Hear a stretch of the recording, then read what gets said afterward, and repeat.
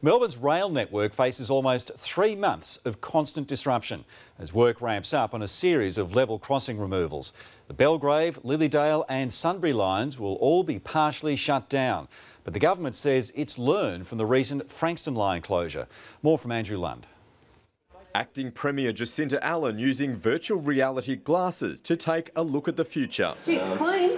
Yeah, it is, isn't it? Beautiful. No graffiti. Bayswater Station will be demolished and rebuilt as part of a number of level crossing removal projects that are set to cause major disruption. We've learnt a lot from the recent shutdown, particularly on the Frankston line, about how to move people smoothly around across buses and between stations. From October 4, the Sunbury line will close between Sunshine and Sunbury, with buses replacing trains until October 30.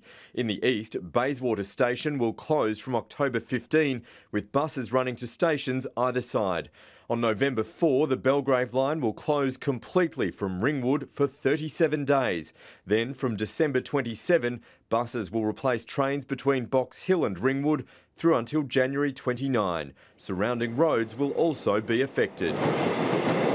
The works will leave just 2 level crossings on the busy corridor between Ringwood and the city, including the scene of a horror crash at Surrey Hills earlier this month. Last week's $9.7 billion sale of the Port of Melbourne opened up potential funding for extra projects, but the government is yet to make any commitments. Our first and foremost priority is to remove those 50 level crossings that we committed to.